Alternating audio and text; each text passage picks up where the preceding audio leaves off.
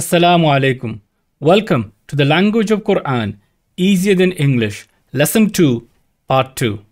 In lesson 1, we looked at the 4 properties or an overview of the 4 properties of an ism and also took a closer look at i'rab. In this lesson, part 1 video, we've already seen the property of definiteness. And of course, you should be now familiar with the 7 categories of ism that are definite.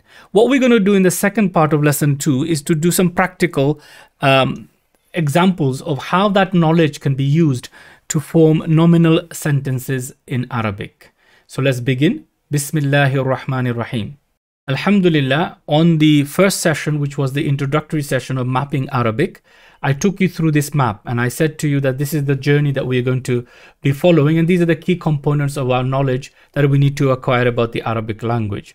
And of course, from here you can easily now recall that there are only 3 types of words in Arabic. They come together to form a construct.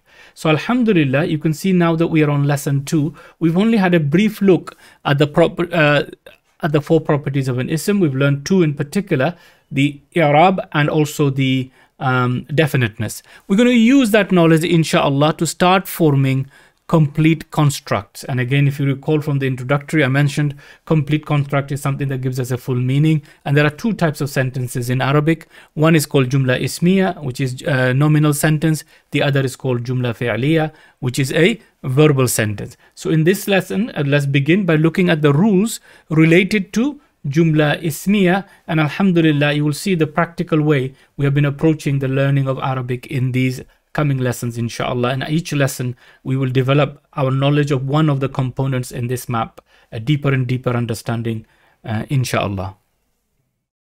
The definition of a sentence, according to the dictionary, a sentence is a set of words that is complete, i.e. gives us a complete meaning, typically containing a subject and a predicate. So it has 2 parts, the subject and predicate. This we should be familiar with already. I've explained some of it in the introductory session.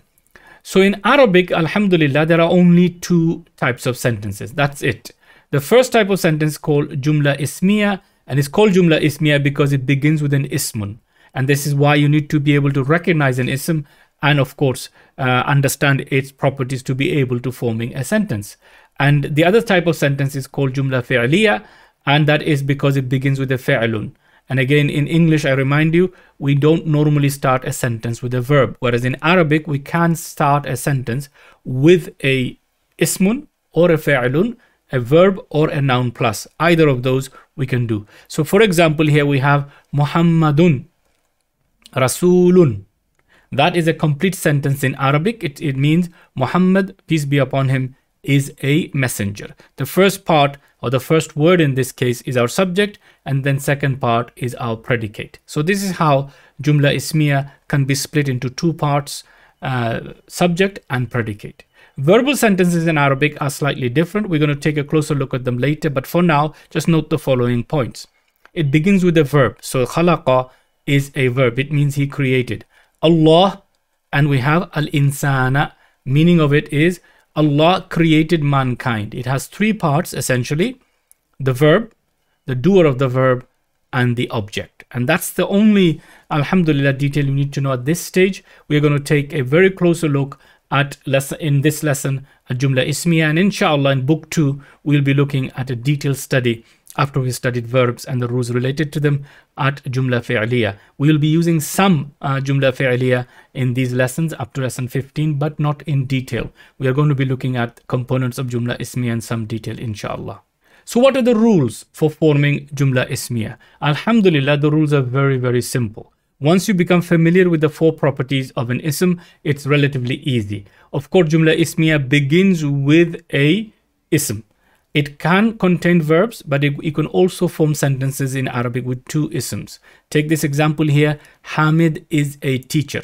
You should all be able to tell me that these are both isms. Why? Because they end with tanween. Remember what I told you in the introductory session, that if you see a tanween at the end, you can be certain that that word is an ism. So we have 2 words here, Hamidun, Muallimun. And I've translated as Hamid is a teacher. Hamid is a teacher. So what is going on between the 2? What are the rules? Very simple, inshallah. If you remember this diagram or note it down, you'll be able to make sense of the rules of the sentence. So we have first part and we have the second part. The first part is called mubtada and the second part is called khabar. Now in English, literal meaning, mubtada means something you introduce, khabar means news. But in translation, we will use subject and predicate. Subject and predicate. Now what are the rules? The mubtada needs to have the following points. Mubtada should be normally definite. So you see here that it is D. I put underneath here for your benefit. So you can see it as definite. Why is Hamidun definite? Well, we know from what we've learned in the first part, it is a proper noun. Proper nouns are always definite. In all the examples I'm going to give you in this lesson, everything's going to be masculine and singular, so I will not need to repeat that. But here we can see Hamid is masculine. I hope that's easy for you to understand. And singular. When I say Hamid, I'm talking about one person. But it is rafa. How do we know it's rafa? Because of un. If it was an, it will be nasab. If it was in, it will be jar. So the rule is the mubtada should be definite and it should be rafa. Please note that if it's nasab, it will not work. If it's jar, it will not work. So mubtada needs to be definite and rafa. As far as the khabar is concerned, the second part, the predicate, it needs to be, or it normally is, indefinite. Indefinite. Muallimun is indefinite. It means a teacher. It could be any teacher. How do I know it's indefinite? Well, it doesn't fall into any of my 7 categories. It is not a proper noun. It doesn't have al in front of it. It is not a pronoun. It is not a pointing word, etc., etc., etc. So therefore, it is indefinite. How do we know it's rafa? Because of the un. So you can see here, it needs to be rafa. So the rule is the mubtada is definite, and in rafa, the khabar is indefinite and rafa. As far as the number and gender is concerned, whatever the gender of the mubtada, it will match the gender of the khabar. The khabar will need to be the same. And whatever is the number, whether it's singular, dual or plural, it will be matching the khabar. So the khabar will match the property of gender and number. As I said to you, until we get to next lesson, we're not going to touch anything feminine. We're only going to look at masculine words in this. And of course, we're only going to look at singular. So all we need to know is that the mubtada is definite, rafa, matches the number and gender with the khabar. The khabar is indefinite and rafa. So again, let me share with you another diagram which inshallah will help you remember all of these points. So as far as the definiteness is concerned and i'rab is concerned, we're going to look at them in detail. Both must be rafa. Please note that nasab or jar will not work. And the mubtada should be definite and the khabar should be indefinite. And of course, gender and number will match. Now, there is no word in the Arabic language for is, or are. So again, I repeat, there is no word in the Arabic language for is, or are. So you'll put that when you translate in between the mubtada and the khabar. So you'll translate the mubtada first, then you'll translate the khabar, and in between you'll put is, or are, according to the rules of the English language. Please make a note of that. You don't put is, and are as you choose. It has to be in line with the English language. For example, I will say, I am a Muslim. I'm not going to say, I is a Muslim, right? He is a Muslim. I'm not going to say, he am a Muslim. I'm not going to say, you, all of you, are Muslims. I'm not going to say, all of you is Muslims. So again, it's to do with the English language, as there is no word in the Arabic language for is, or are. If you can remember that, inshallah ta'ala, and where do you put it in the translation? You put it between the translation of the mubtada and the translation of the khabar. That is the summary of all you need to know at this stage for the Jumlah Ismiyyya, the nominal sentence, the sentence that which begins with an ism. Yes, it can have verbs, but we'll cover that once we've learned verbal sentences. But in Arabic, you can make a sentence with only 2 words, whereas in English, I've got 4 for the 2 words in the English language. So please take a look and note these points down, inshallah. Of course, if you have the book, they will be in the book, but for now, just note those points down. So summary of the rules: begins with an ism, has 2 parts, mubtada and khabar. Mubtada is definite and rafa, khabar is indefinite and rafa, and should match in gender and number. Let's begin by forming the first set of sentences using proper nouns, al-ism al-alam. Take a look at this simple sentence in Arabic. 2 words only, and you can see from the 4 properties illustration below them, Allahu is definite. Why is it definite? Of course, it's a proper noun, and it is in rafa. So you can tell that from the dhamma, and definite from the fact that it falls into the proper noun category. And then we have the second part, which is our predicate.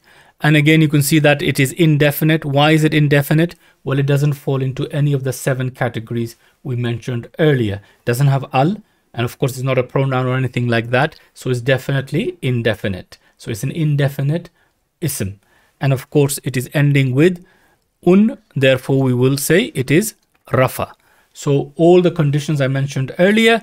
And of course, we only have 2 words here, Allah, and the word ghafurun means forgiving. So we will put is in between the 2 of them. So mubtada and the khabar. So the way to remember it is mubtada is am or a khabar, and you put is am or a according to the rules of the English language. So I hope inshallah this beautiful sentence, of course, alhamdulillah, Allah is forgiving, and we seek his forgiveness at all times. So it's a beautiful sentence for you to start your Arabic with.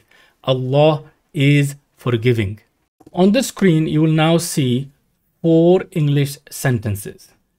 Allah is all-knowing is our first sentence.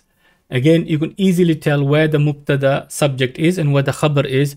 Again, as a hint, whatever comes before the is, am or a usually is the mubtada, and whatever comes after is the khabar. So we need to translate the mubtada into Arabic. And in Arabic, we write, of course, Allah, and we put hu at the end, Allahu. Why? It needs to be rafa. And all-knowing, we'll do alim, alim, and at the end we put un. Why? It's indefinite and it needs to be rafa. The second one we have is Nuh alayhi salam is a messenger. So the spelling of Nuh is Nuh.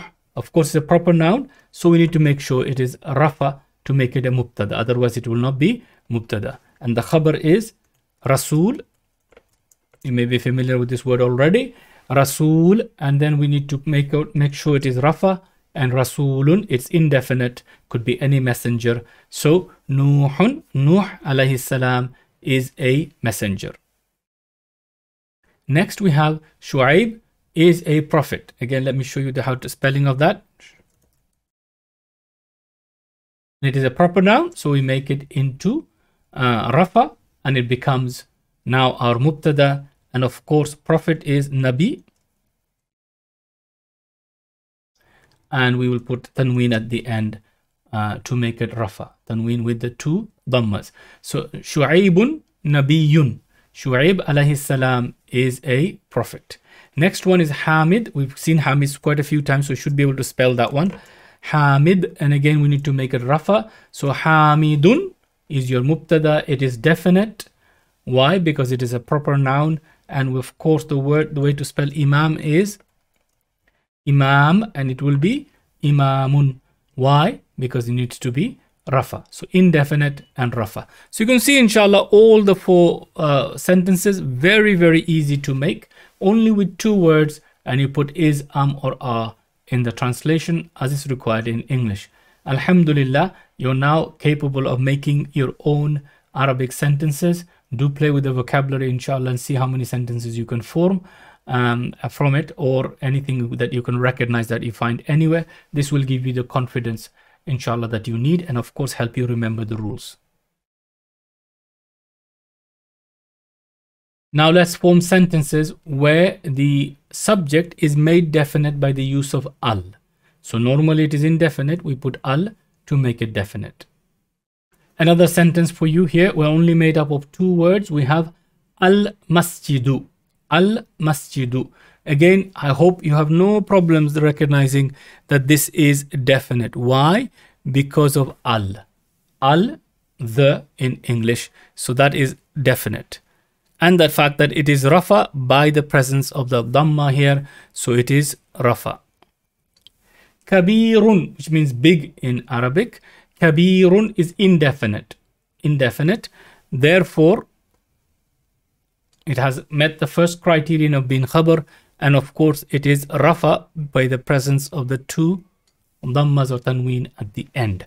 So we have now the rules being made. The first part is my mubtada, the second part is my khabar, and I'm putting is, or are in between. Here, of course, most appropriate is. So the mosque is big. The mosque is big. Very beautiful sentence, very simple to do, inshallah ta'ala, following the rules that we've just mentioned. So let's translate these three sentences from English to Arabic. The boy is wise. So let me give you the vocabulary first for the word boy. The boy in Arabic is wala, and walad, and to be rafa we put waladun. But remember, it is the subject, so it cannot be indefinite. So it could be any boy. So in order to make it the boy, we will put al in front. So we'll put al walad. But remember what we did when we added al? The tanween had to go. So we check that off. Al waladu. Al waladu. Please pay attention to the two things I did. Walad means boy. Waladun is rafa. I put al in front, so I need to get rid of the tanween. So it's still rafa, but definite with al. And the word for wise is hakim. So let's put that in. And it could be indefinite. It is indefinite, but it could be anything referring to anything. Hakimun, okay, is the rafa version of the indefinite word. Hakimun. Al-waladu hakimun. The boy is wise. I want to say the man is pious. Exactly the same principle. Rajulun will be rafa. I put al in front. Now there's quite a few things I want to show you here, inshallah, just so pay attention. We have al, we put alif there. But here note that I'm not going to read, okay, the lam. I'm going to go straight to the ra. Ar-rajulu. Why? Shamsi kamari. Please refer back to the previous sessions where I mentioned this. Ar-rajulu, the man. Pious, well, let's use the word salih. And of course, it's indefinite and it's rafa by hun, salihun. The man is pious. And we have the house. The word for house in Arabic is bayt. So it'll be baytun. I go in front here and I put al in front.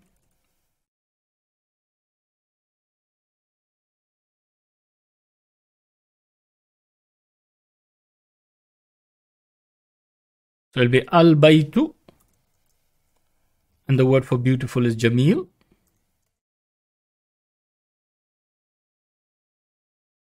Al-baytu jamilun. The house is beautiful.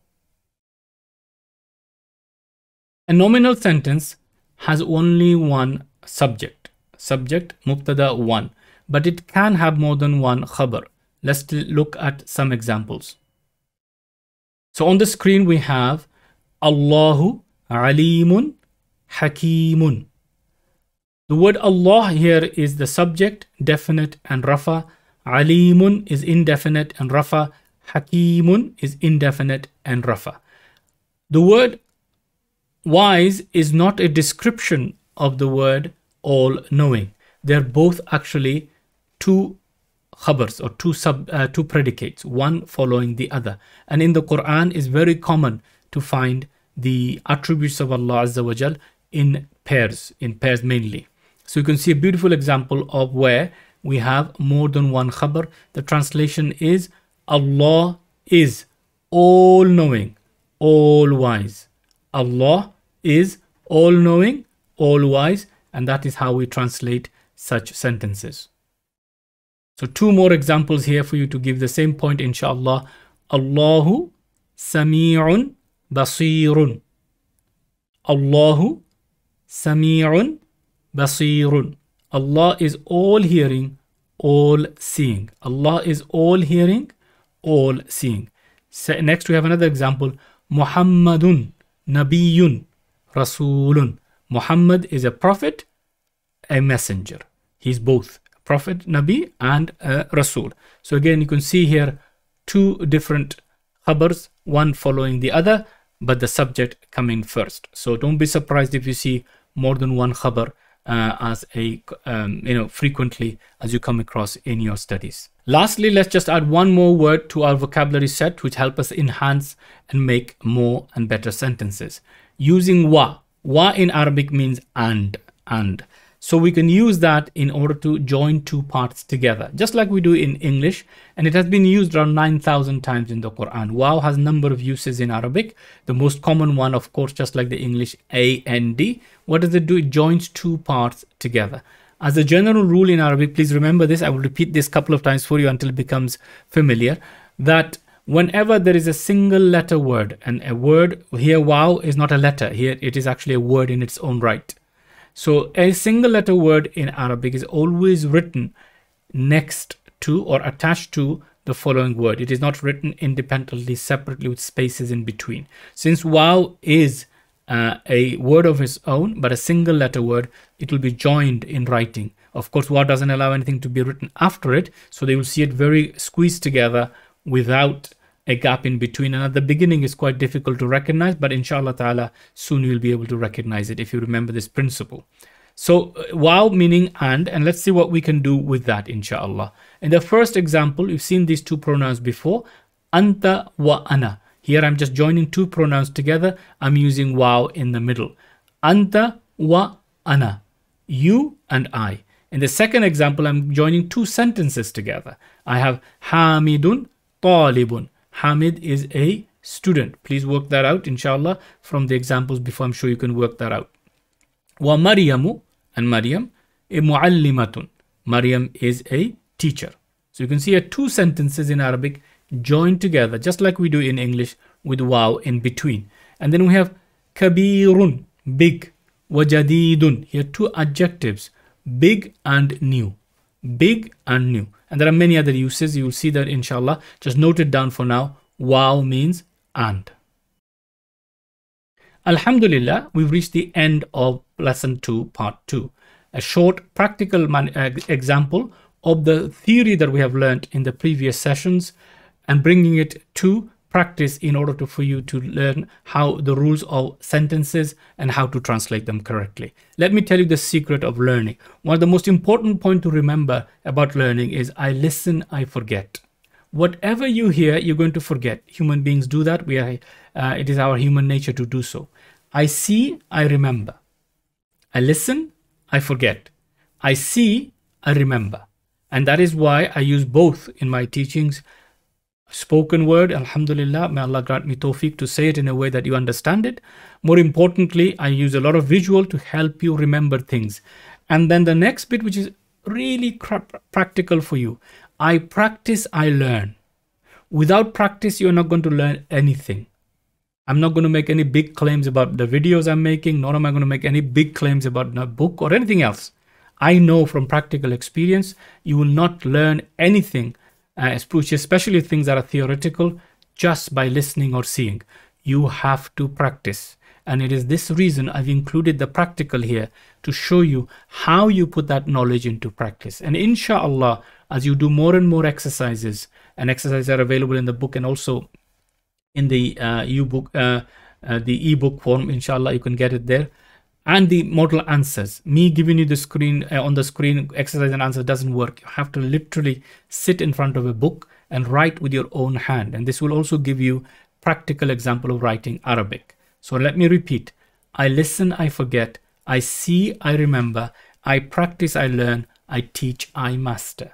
All of you are learning from me. May Allah grant you tawfiq to learn easily. But please make the intention of learning to teach others, to share this knowledge with others in your own local community, in your masjid, in your house, wherever the opportunity comes. Learn with the intention of teaching. Our Prophet ﷺ said, the best amongst you is the one who learns the Qur'an and teaches it. So our intention should be to learn, of course, to understand, of course, to implement in our lives, but also to share what we have learned with the ummah at large. So remember these rules, inshallah. It is the most important rule that as regard learning is concerned. I listen, I forget. I see, I remember. I practice, I learn. I teach, I master. Otherwise, as we say in English, use it or lose it. The secret to learning Arabic or anything else is practice, practice, practice. There is no way around it. May Allah bless you, dear brothers and sisters, for watching the videos and your comments and your feedback and your suggestions. May Allah subhanahu wa ta'ala give you the very best in this world, in the hereafter. May Allah subhanahu wa ta'ala grant us all tawfiq to learn, to have the patience to learn the Arabic so that we can begin to understand the Qur'an. May Allah subhanahu wa ta'ala put the time and the effort that you make in your scale.